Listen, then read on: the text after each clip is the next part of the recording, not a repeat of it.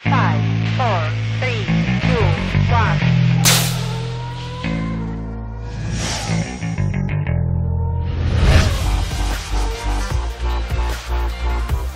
The car goes through several stages of manufacture. We use a CNC milling machine, which drills out the car from what used to be balsa wood and now it's styrofoam blocks. From that, you have your separate parts that can be manufactured. You have the axles, you have the wheels, you have the front and back wing. We get a lot of choice for the aerofoils and the wheels. The materials we use, at the end of the day, we have to look at how they're going to perform on the car. If you're using some kind of plastic, if you used a different type, would it be lighter, would it be heavier? Look at the aerodynamics of that certain material. You look at what kind of finishing you can get on it. But you will also need to look at the strength and how it will bond with other materials so that when they fire down the track they won't break.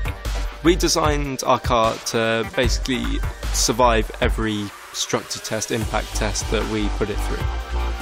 When you're looking at things like the back wing and the front wing, you want those to be durable enough not to break on impact with the deceleration system, or you'll want a deceleration system that's very gentle. We didn't want to be by the side of the track on race day having to change front wings, change wheels, because we didn't want them to break. Also, you can get materials that are easy to manufacture with, such as 3D printed materials. Then you can produce lots of the parts, and then if you make the parts so they're easily replaceable on the car, even if they do break, it's not really a problem, you can just replace it. To make our wheels, we decided that using SLS nylon was a viable, not too expensive but still effective material. It would ensure that the car would be aerodynamic and would also be lightweight so it could go down the track at a fast speed. As far as paint finishes, you're looking for low friction paint, low drag paint, and also what gives the best finish on the car and also sticks with your team colours and that brand identity. A number of the teams have been using polish that is used on aircraft to fill in the microscopic pores to make sure that the fluid will flow as you want it over the car. Every class in Formula One schools has a weight limit now.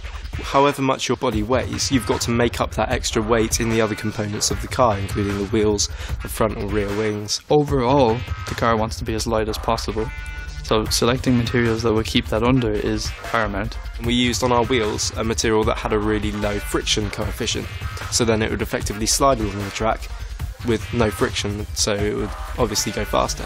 But also one thing that we've learned is how important the likes of weight in the wheels is. So things like the lighter weight wheel you have, the faster the car will actually go down the track. Once you have the car, you then choose your final wings. The wheels are then connected with the axles, with or without bearings, depending what the team wants. Some even choose suspension. It's such a great relief when you do get the final car in your hands. For all those designs, you see the rough sketches on pieces of paper.